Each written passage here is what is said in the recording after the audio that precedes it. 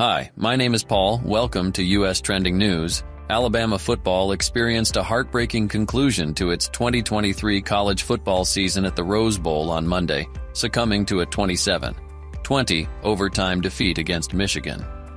Quarterback Jalen Milroe faced a crucial moment on the final play of overtime but couldn't secure a touchdown from 3 yards out on 4th and goal. Michigan celebrated their historic entry into the CFP National Championship game, marking a significant milestone for the Wolverines. The Crimson Tide encountered challenges in the trenches, yielding 6 sacks to Michigan's formidable defense.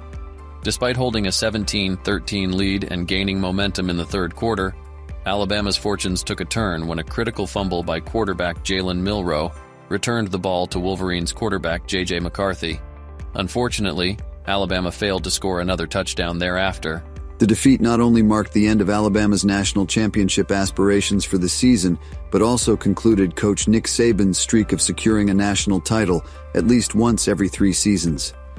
The legendary head coach finds himself in uncharted territory as the Crimson Tide enters the offseason, reflecting on the agonizing Rose Bowl loss. That's all for now. To stay updated with the latest trending news, please subscribe to our channel. Thank you for choosing us as your source for news and updates.